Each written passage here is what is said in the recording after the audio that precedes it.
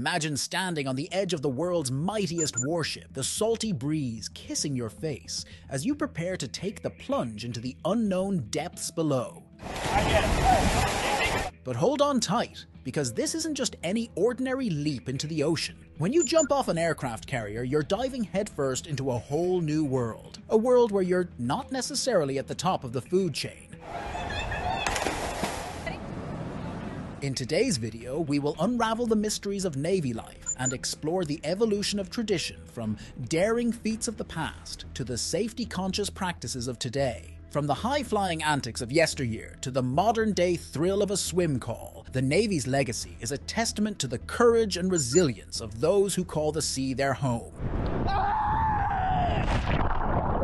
But before we take the plunge, make sure to hit that subscribe button and ring the notification bell, because trust me, you won't want to miss a single wave of adventure. Let's set sail!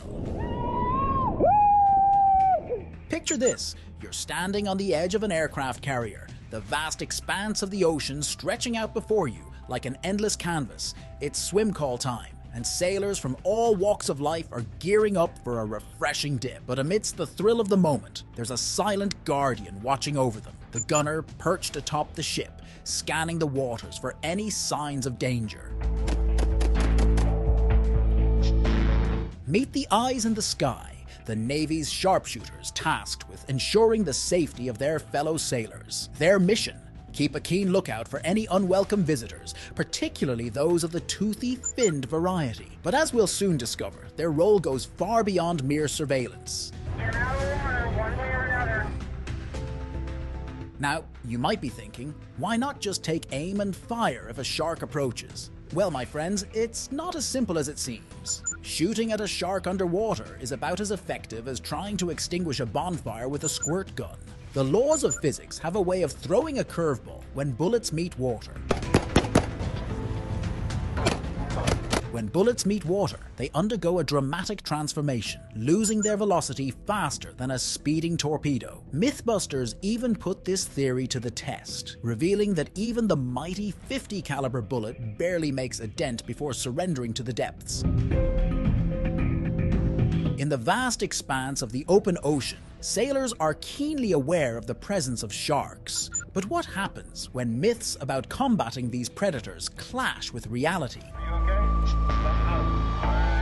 On board naval vessels, gunners keep a watchful eye on the waters below, ready to respond to any potential threats. But the idea of shooting at sharks to protect swimmers is more fiction than fact. Bullets fired into water lose their lethality within a few feet, rendering them ineffective against sharks. The unique hydrodynamics of underwater bullets make them unsuitable for neutralizing threats in the ocean. Moreover, sharks are cautious creatures, often circling and inspecting their prey before making a move. The presence of a dedicated lookout is crucial for spotting sharks and ensuring the safety of swimmers. In the early days of naval history, sailors would plunge into the ocean from dizzying heights, including the flight decks of aircraft carriers and even the anchor chains of ships. It was a display of courage and camaraderie, but also a testament to the risks inherent in naval life. But as safety became a paramount concern, particularly in the wake of tragic accidents, the approach to swim calls underwent a significant transformation. Today, stringent safety standards govern every aspect of these recreational activities. Modern swim calls are meticulously planned affairs, with designated areas cordoned off, safety briefings conducted, and trained personnel on standby. From the deployment of rescue boats to the presence of lookout teams, every precaution is taken to ensure the well-being of sailors. While the thrill of plunging into the ocean remains, today's swim calls prioritize safety above all else. In the 17th century, Royal Navy sailors were allotted a gallon of beer each day. While it may seem excessive, the alcohol content was often less than 1%, making it more of a refreshment than an intoxicant. However, the times changed, and so did the preferred libation. The beer was eventually replaced by what became known as a rum ration. Every day, sailors would receive a tot, roughly 3 shots of rum, marking a shift in the naval drinking culture. This daily tradition continued for centuries, but in 1970, the Royal Navy decided to end the rum ration, deeming it unsuitable for the demands of a modern navy.